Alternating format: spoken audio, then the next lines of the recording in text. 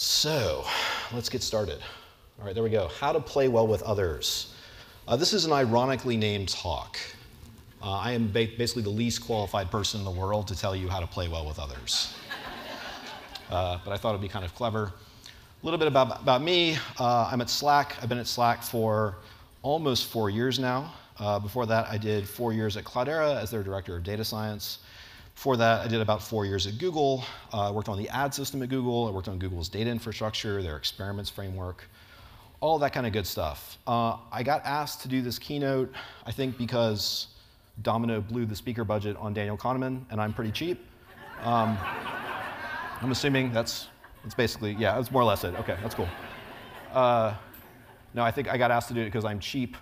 I'm punctual. I'm not going to talk so long that I'm in between y'all and your drinks. And I'm also a little bit funny. So thanks for having me. Slack. Does anyone not know what Slack is?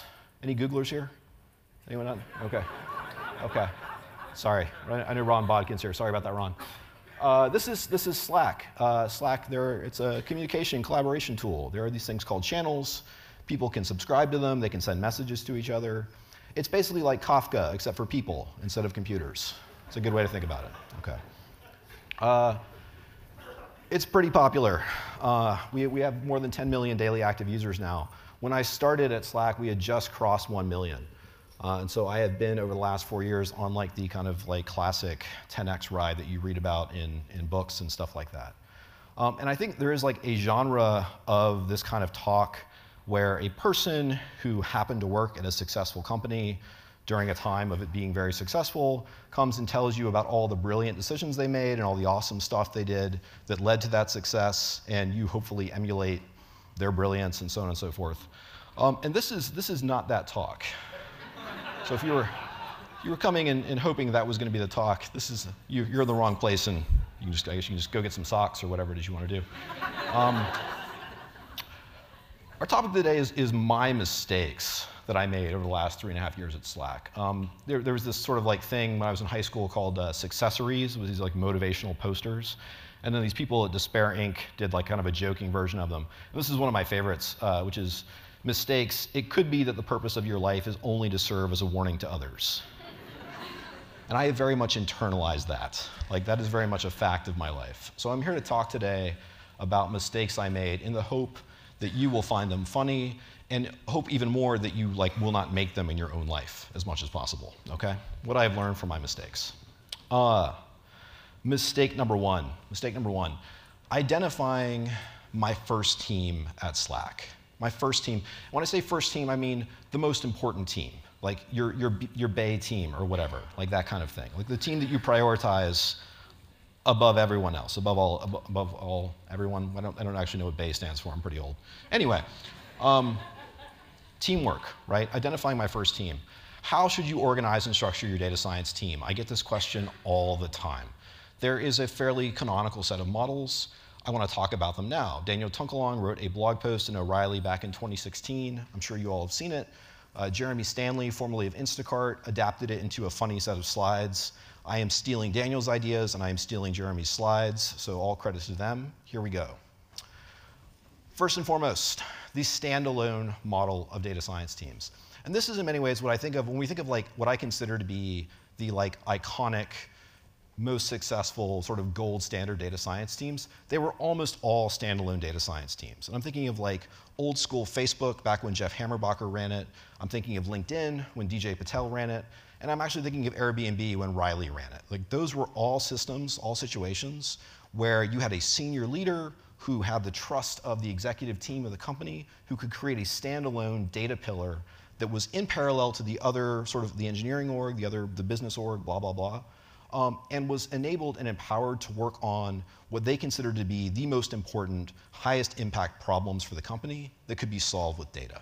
And I think all of the really, really nice tools and great stuff and great practices we have came out of those teams, in my humble opinion, not for nothing. The problem with the standalone model, it's sort of two major problems. It's fairly fragile. So when I talk about those great teams, none of them survived Jeff, DJ, or Riley leaving intact. right? When the senior leadership left, when the executives did not have a person that they implicitly trusted in that leadership role, the teams kind of disintegrated in various different ways. So it's a fragile model. And it's a model that's also sort of is exposed to marginalization. Engineering teams, product teams, business teams can be very jealous of their territory. They can end up hiring people who are data scientists in name only, if only to have control of their own data resources, their own analytic resources, so on and so forth. All right, it's model number one.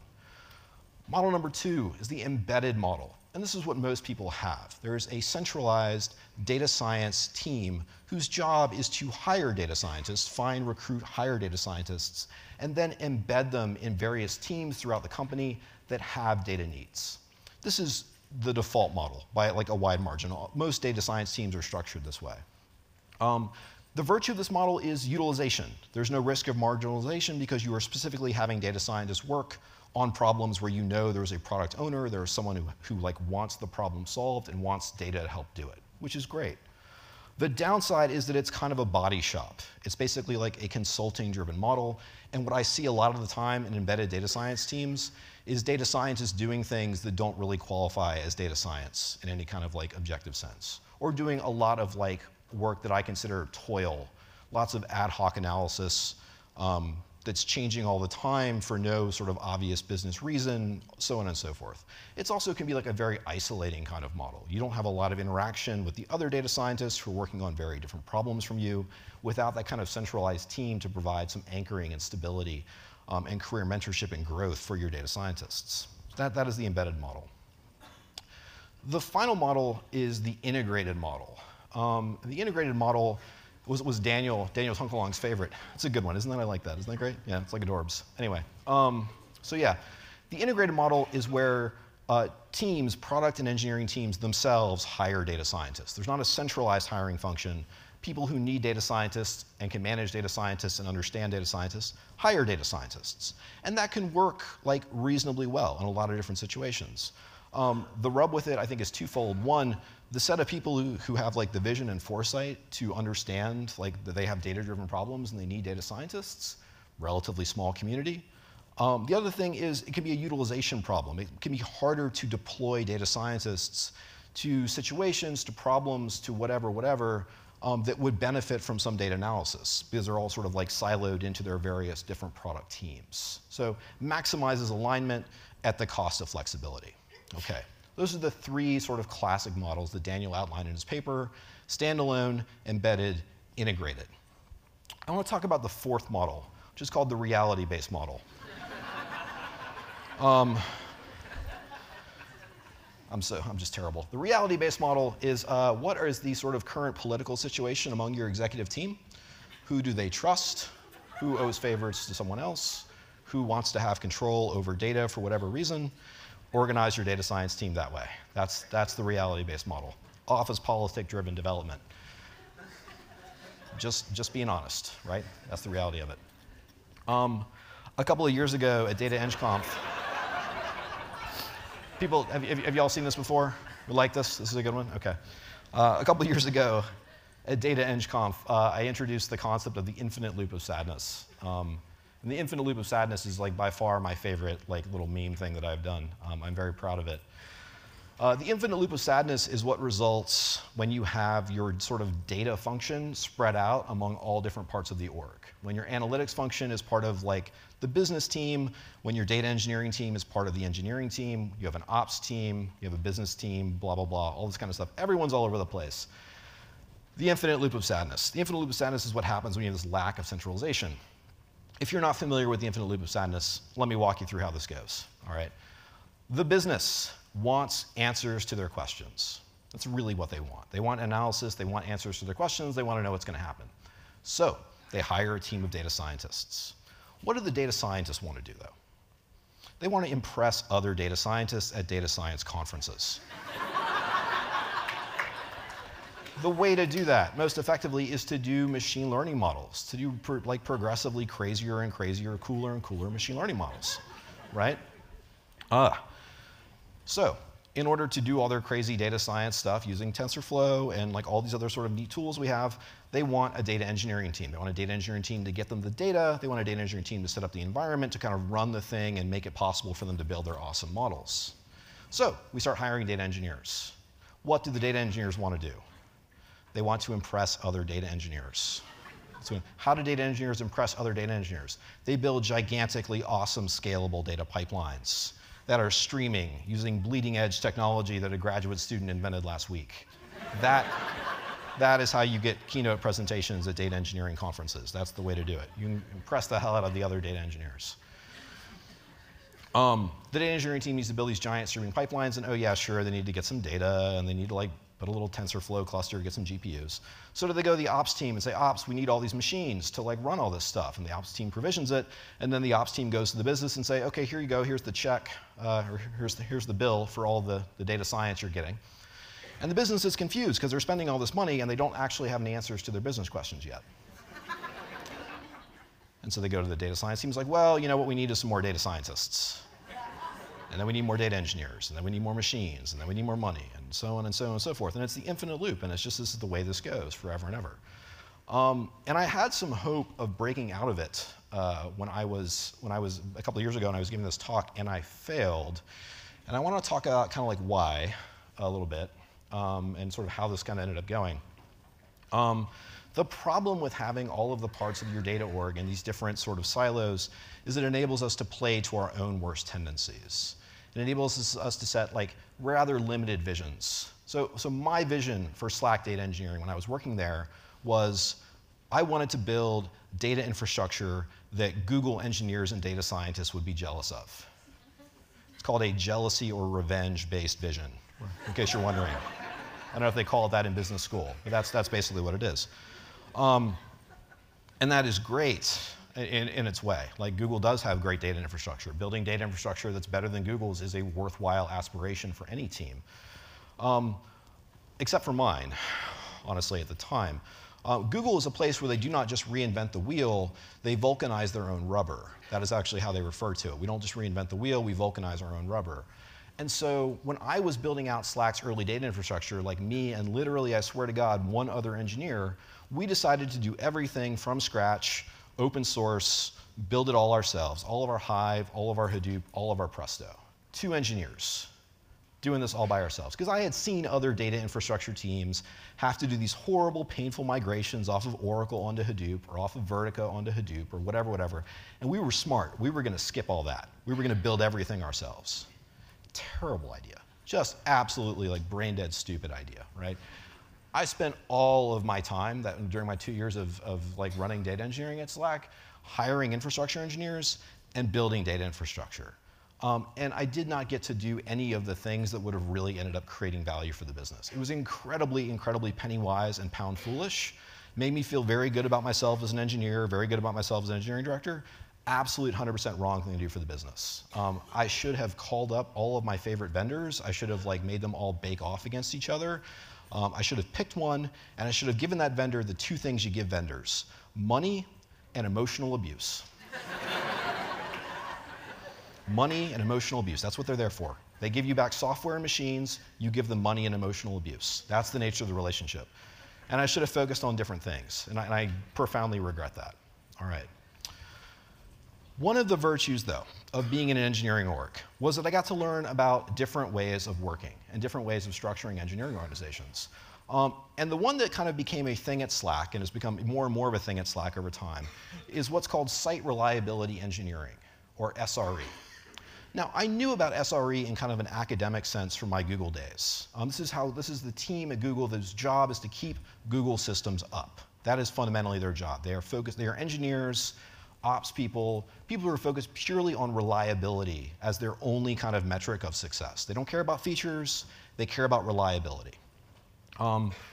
The guy who founded the team at Google, his name was Ben Traynor-Sloss. He said SRE is what an ops team would be if it was developed by software engineers.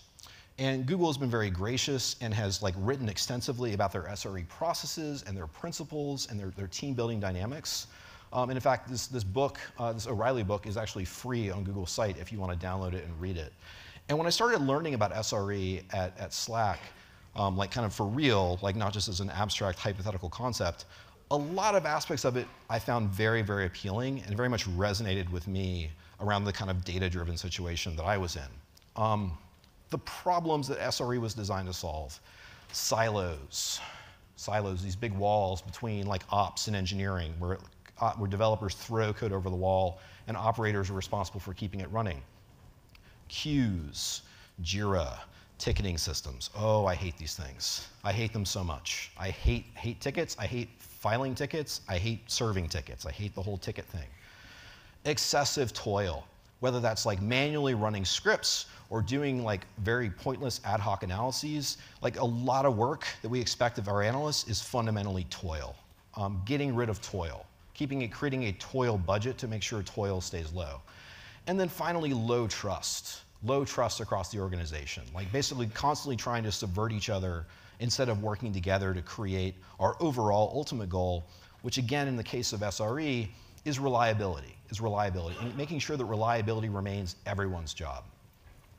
So as I was reading through these principles and these ideas, I thought about how I would apply them to a data science team. And I'm kind of still working through this, but this is like my first cut at it. A unifying principle, SRE's unifying principle is uptime, performance, reliability. A data team's unifying goal should be helping the company make better decisions. That is their job, fundamentally speaking. Everything else, whatever, make better decisions. Help everyone make better decisions. That is the goal. Importantly, this is not just the data team's job. It is their primary charge, but it is not just their job. It's everyone's job to make better decisions. In the exact same way that it's every engineer's job to keep Google up. It's not just SRE's job, it's every engineer's job. Everyone is responsible for making better decisions. Another sort of concept that I found incredibly helpful is SLOs and OKRs. SLO is a service level objective. Not every team at Google, not every project at Google receives SRE support. In order to get SRE support, you have to operate according to SRE principles, and one of these principles is called a service level objective. It's where you say, we want our service to be up such and such percentage of the time, and this is how we are measuring to see that we're up.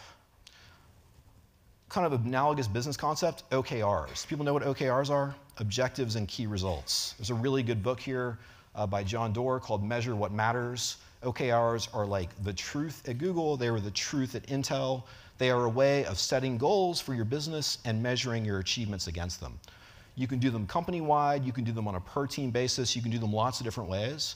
But in the same way that SLOs are a requirement for SRE, in my humble opinion, OKRs are a requirement for data science. You do not deserve to have a data scientist embedded in your team until you have OKRs that you're actually trying to achieve on a quarterly basis. That's the kind of standard. It's not just whoever wants a data scientist because they want a random sentiment analysis or whatever. It's who is committed to improving their systems by measuring things and improving against them. That's the people who need data scientists embedded, not just anyone who wants one. Automation and experiments. In the same way that I think data scientists think of experiments and A/B testing as the absolute gold standard, highest pinnacle of their work, SRE engineers think of automation as the highest goal. Autonomous systems, systems that can largely heal themselves without any manual intervention, that's the goal. And they design their automation tools and their monitoring tools with regular engineers in mind. If they have to be special SREs in order to run automation, in order to like automate and like run these systems, then the tools aren't good enough yet. In the exact same way that if it requires a data scientist to run an experiment at your company, the experiment's infrastructure isn't good enough yet, and we need to improve it and make it better. So, all of these different things. There are a number of other principles. I wish I could honestly devote a talk exclusively to this if I had more time, but unfortunately I don't. I want to socialize this idea with this audience. I'm not a data science leader anymore. I am just a humble engineer / thought leader. But what I want to do is I want to get this idea out there. I think the SREs are on to the same kind of stuff. They're dealing with the same kind of problems that we are, and I think a lot of their principles could be adapted to work well on our situations. And so I think it's time for us to start talking about this, and it's time for us to start writing about it in O'Reilly and other places like that, and keep doing it and keep talking about it until we get it in like in-flight magazines so that we can socialize it with our executive teams. Like that is sort of like, in-flight magazine is by far the pinnacle of thought leadership, I assure you. If you want things to get done, in-flight magazine is the place to do it, right? Okay. Oh, that's a good one though. All right, moving forward. It's a good episode. Let's say you've succeeded, right? Let's say by hook or by crook, you've managed to build a great integrated, standalone data science team with these embedded integrated qualities that go with it. That is sort of the pinnacle of SRE. Here's the problem. If you love data above all else, and I do, I love everything. I love the logging, I love the infrastructure, I love analyzing data, I love visualizing it, I love presenting it, I love every single aspect of it.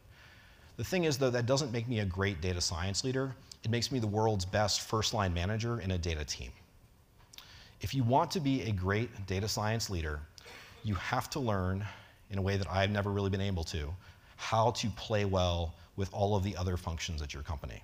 And the higher you go in the management hierarchy, the harder this gets and the more important it is, like by a wide margin, right? Once you build this data team, your first team is not the data team. Your first team is your peer managers, your peer directors, your peer executives, whatever it is at your role. That's your first team. You have to do right by them. Like I said, I have a super hard time with this. This is a really difficult thing to do. It requires managing conflict really, really well in a way that I cannot. I am in a position where I can appreciate when it's done well, even though I cannot do it myself. I'm incredibly grateful for it when I see it, because the data team needs that advocacy. They need that person up there in the top ranks advocating for data, advocating for the way they work. They need it for their careers, they need it for impact, they need it for all the things. They need someone to do that job. It's not a fun job, I don't think. It's good that we pay these people a lot of money, because you couldn't pay me enough money to do it, like that kind of thing. But it's really, really, really important. And it's very, very difficult to do. And one of the reasons I think it's difficult is it's because of what I think of as the major, most significant kind of cognitive bias, mental limitation of data people. And it's sort of the first one in my mind, which is the map is not the territory. If you ever heard this before, the map is not the territory. We are data people. I love dashboards. I love models. I love simplifying and understanding the structure of the thing. I love that by far. That's the map. The map is not the territory. It is all too easy as a data person to go to the head of marketing or go to the head of product and basically come across as if you are simplifying and automating away a territory that they have explored every nook and cranny of for like 10 and 20 years of their career, right? That's kind of the way it comes across, right? You are the map maker telling the person who lives in the territory about where they live and where they're going and stuff like that. It's incredibly, incredibly hard to avoid doing that and avoid that perception from the other person, right? It's basically a great way to get off on the wrong foot. Trust me when I say this, I'm speaking from some experience here, right? All right, so the map is not the territory. Second hard truth of the map is not the territory. When things are going well, no one cares about data. Super true. Facebook is one of the great data-driven companies of our age.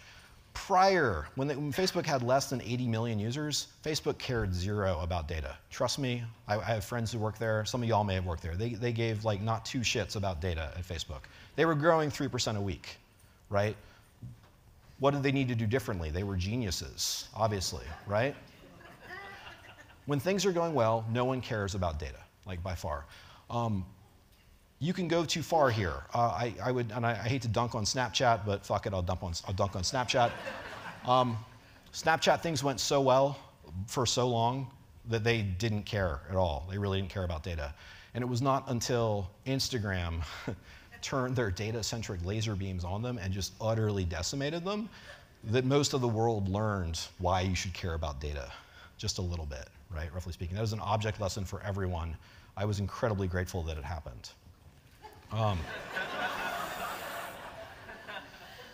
This is the reality, y'all. When things are going great, no one needs data.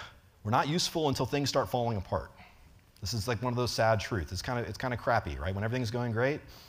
Anyway, when things fall apart, when things start to fall apart, when someone wanders into a part of the territory they no longer recognize and are desperate for a map, right? For Facebook, that was when they hit 80, 85 million users and plateaued. They went from being in a situation where it was inevitable that they would get to 100 million users to a situation where they thought they would never get to 80 to 100 million users, ever. And they built the growth team, and they focused really, really hard on data and analyzing the problem and understanding every aspect of why people were or were not using Facebook, and built this like fairly incredibly scalable system for like turning human beings into eyeballs on their website. It's fairly impressive. The question really for us as data people is how do we be prepared for when things fall apart? Because here's the secret, everybody, everything falls apart eventually. Just hopefully, fingers crossed, it happens before you're a public company. That's the goal, okay? All right. So how do you prepare for things to fall apart, right? The best trick I've ever found for talking to people who are not data people, who don't think they have any data problems, who don't think about that way, is to do pre-mortems. Let's talk about what would happen if everything went wrong. If your daily active users started falling, if your new cohort of stores was not performing as well, why would that be? What would indicate that was going on? And then measure that. Measure those things. Measure the stuff that people are worried about. At Slack, in a lot of ways, we want to optimize work. But I don't really know what work means, right? I don't know what is work and what is not work. I don't feel like in a position to like judge work versus not work in the context of someone doing something in Slack. What I'm interested in doing, though, is optimizing, basically removing the barriers that prevent work from happening. If you cannot use Slack in the language you speak, you cannot do work. If there is no shared channel between two companies that are collaborating together, those two companies cannot do work in Slack. A lot of the fairly obvious stuff to do around the product roadmap, around optimizing the amount of work that gets done in Slack, is fundamentally about removing barriers that prevent people from doing things. And this is often the case, a really, really helpful heuristic, when you have a business problem that's either so hard to decompose that you couldn't possibly tease it apart, like defining work, but also when you're dealing with a recalcitrant product manager who believes that their problem is far too complicated for data to ever help with. Focusing on like the bad things, focusing on measuring and tracking the bad things is very, very helpful for them and ultimately very helpful for you because it is your early warning detection system of when things are about to go bad, okay? And being in a position with your data science resources to be prepared for when things are about to go bad is an absolutely useful superpower that I will talk about in a moment. Second to that, when you're looking at problems, look for problems that are decomposable. In a lot of ways, the genius of Google and the genius of Facebook, why they managed to grow to such behemoths using data, came down to the fact that their businesses are fundamentally like decomposable in a clean way. At Google, there is a team whose job it is to get people to search more. And there is a team whose job it is to make more money per search. And those two teams can largely operate independently of one another, right? Like almost always. They can just kind of crank like one independent of the other and make more money because you just need to multiply those two things together. Facebook has three teams. There's growth, which is responsible for DAUs. There's core, which is responsible for minutes spent per DAU. And there's ads, which is responsible for dollars per minute spent. A times B times C equals money, right? This is a great business. If you can find these kinds of problems in your business, this is the stuff where data can really like work its magic. And if you like sort of the higher that it exists in the company, the more important data fundamentally is. Not every problem works this way. Not every business works this way. We all know this, that kind of thing. Enterprise software is a very complicated thing. It's very, very hard to figure out which feature was the thing that moved someone from a yes to a no, who had prior experience, both good or bad, blah, blah, blah. Teasing apart these effects is incredibly difficult to do.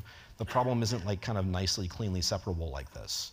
But in these situations, you can still find obvious bad stuff that you can measure and work to eliminate. And that is almost always a worthwhile endeavor in any problem you come across.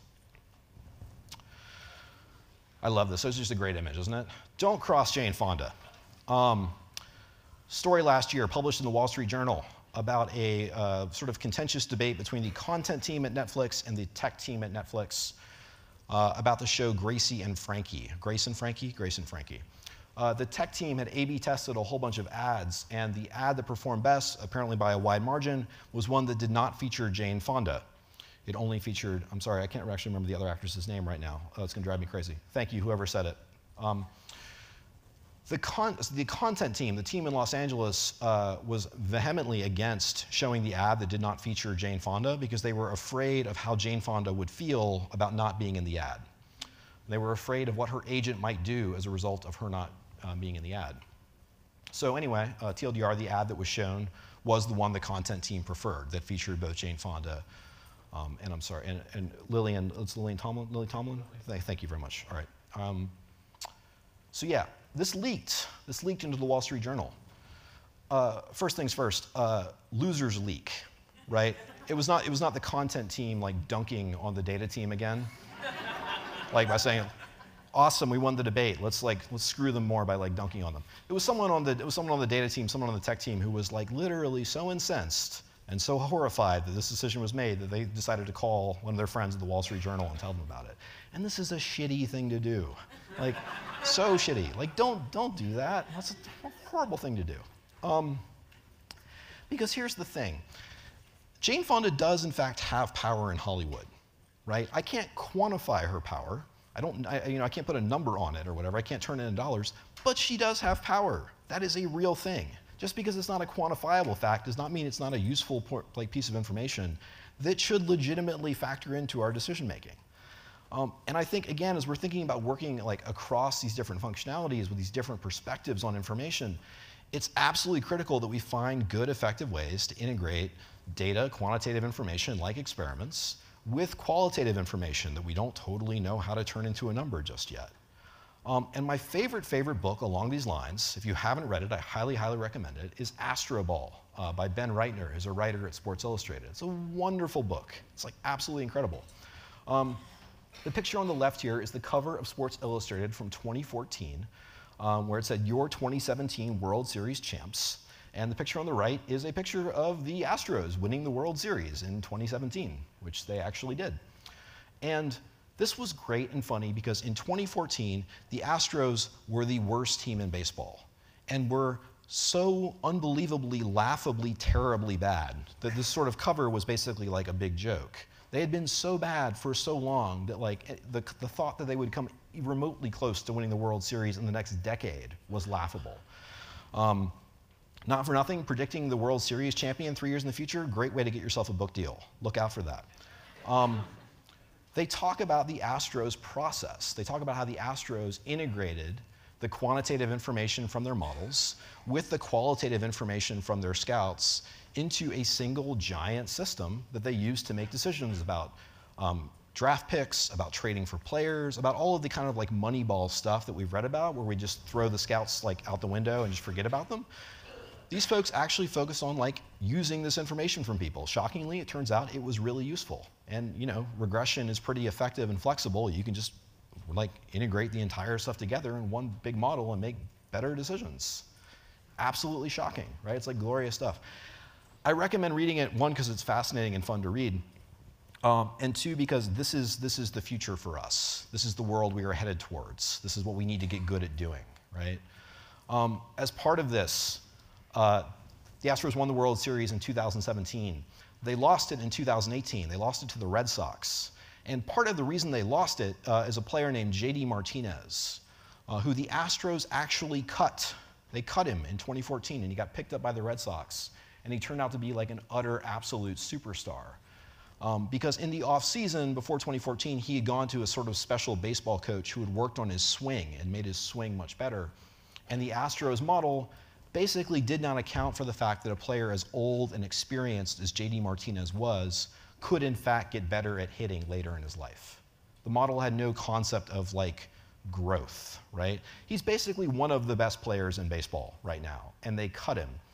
And there's a whole chapter in the book devoted to them kicking themselves for cutting them. And I give them so much credit for talking about their mistakes, and so much credit for talking about the limitations of their models and how and why they include these sort of like intangible qualitative factors in their decision-making process. It's a really, really good read.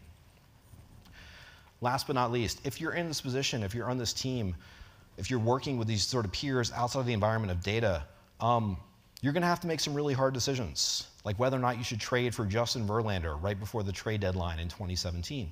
Justin Verlander is one of the best pitchers of all time. He's also like pretty old in the sense that he's 3 years younger than I am. And he's also very expensive. And so there's basically this big question is, do we trade for him right before the trade deadline when we look like we're going to go to the World Series? Or are we basically just like flushing a bunch of money down the toilet by buying this old pitcher who doesn't have like that much gas left? And it's a hard question. And you don't know the answer. And you don't get a do-over. There's no counterfactual, like all that kind of stuff. But you have to make the decision anyway. So basically what I'm saying in a very long-winded way, don't fall for analysis paralysis. Make these hard decisions and be good about not resulting too much, right? There's a great book by Annie Duke about making decisions. The Verlander decision turned out to work out really well. The Astros won the World Series. They just extended Verlander's contract for 2 years. It could have easily just gone the other way just as badly. It was a 50-50 thing. Be honest with yourself and be straight about that when you're making these kinds of calls. All right. So that's about how we work in data. The thing that's kind of coolest about the Astros, by far, they lost like terribly. They were a horrible team for 3 years. And they were a horrible team for 3 years because when they were making decisions, they prioritized correctness of the decision above all else. In particular, they prioritized it above acceptance of the decision. They didn't care if anyone didn't like the decision or thought they were stupid or didn't watch their team. It was not their goal. They were optimizing purely for correctness. In reality, though, you don't actually get to do that most of the time. The truth is, the decision to make data-driven decisions is not itself a data-driven decision. You can all just tweet that right now, just real quick. I'm pretty sure it fits. Yeah, it fits. The decision to make data-driven decisions is not a data-driven decision. You require a leap of faith from somebody to basically make decisions this way, right? So again, when you find yourself in the rarefied air of the executive team, what do you do? How do you operate? How do you understand decisions? I was unfortunate to work pretty closely with our UX team at Slack, which is a lot of sociologists, anthropologists, survey researchers. And one of the things they taught me that was most useful to me by far is about organized anarchy. Organized anarchy. And I'm going to read this because it's too hard, it's too good not to quote directly. Consider organized anarchies. These are organizations characterized by 3 general properties. The first is problematic preferences. In the organization, it is difficult to impute a set of preferences to the decision situation that satisfies the standard consistency requirements for a theory of choice. The organization operates on the basis of a variety of inconsistent and ill-defined preferences. It can be described better as a loose collection of ideas than as a coherent structure. It discovers preferences through action more than it acts on the basis of preferences. Is this starting to sound familiar to anyone? Maybe? I don't know. The second property is unclear technology. Although the organization manages to survive and even produce, its own processes are not understood by its members. It operates on the basis of simple trial and error procedures, the residue of learning from accidents of past experience, and pragmatic inventions of necessity. And the third property is fluid participation. Participants vary in the amount of time and effort they devote to different domains. Involvement varies from one time to another. As a result, the boundaries of the organization are uncertain and changing. The audiences and decision makers for any particular kind of change capriciously. Does this sound like anyone else's organization? Is it just me? Really? No? This is a paper written in 1972 about the garbage can model. The garbage can model of organizational choice. Has anyone come across this model before? It was written in 1972. It's been cited over 10,000 times. It is an iconic paper in industrial organizational psychology, so on and so forth. And I read it and I I laughed to the point of crying in terms of how strongly I identified with this paper. The idea is that basically the sort of standard protocols and rules of decision theory do not actually apply in most organizations. Solutions appear independently of problems. Solutions are out chasing problems. Decision makers are out searching for meetings they can go to make decisions. The stream of decision makers, the stream of solutions, the stream of problems are all independent of each other, and they just show up in a garbage can called a meeting. And at the meeting, they try to choose some solutions to solve the problems. Anyway, in this paper, these 3 researchers created a Fortran model. Again, it's 1972. of the garbage can model and explored like how decisions got made, how long it took to resolve different problems, whether problems got resolved at all under different situations. And it's just such a great read. I'll give you an example of this, solutions in search of problems. Imagine you were asked to testify before Congress about your company's role in election hacking, hypothetically speaking. Imagine you went to this sort of like meeting, this decision situation, and presented AI as the solution to all these problems. This would be basically an instance of the garbage can model in action, right? What does AI, did Facebook sit down and reason from first principles that AI was the solution to this problem? Or did AI just kind of happen to be an idea that was in the right place at the right time and presented itself as a possible solution to this problem? Which of those two is more likely? Okay, yeah, no, it's kind of sad. One of those things. All right. So this happens all the time. The most important lesson from this paper for me is timing. Timing is absolutely everything. The timing of when a solution appears with a certain kind of problem. The set of problems that appear together in a set of meaning is the most important aspect of improving decision making and actually solving problems inside of an organization. Like just by a wide margin. It's fundamentally all about timing. The right time to present data is when things are starting to go bad, basically. Use your early warning detection systems, use your inversion, your principles of inversion, to understand when it looks like it's going to be time for data to step in and save the day, and then position data as a solution in the context of whatever meaning makes sense, using the information, using the stakeholders. These are decision makers. They don't have a ton of time. They're looking to make decisions. They're looking to solve problems. This is like the way that we actually get stuff done. One of those things. All right. Last but not least, I want to close on a message of hope. It's a closing keynote. Went a little over. Sorry about that. Y'all can get this done. You can make this happen. You can and should and are better than I am at all of this stuff, right? It's not garbage can. It's not garbage cannot. It's garbage can. That's like too good. Sorry. I'll be honest with you. I found this slide and kind of worked backwards from that for the rest of the presentation. Thank you, everybody. Thank you so much.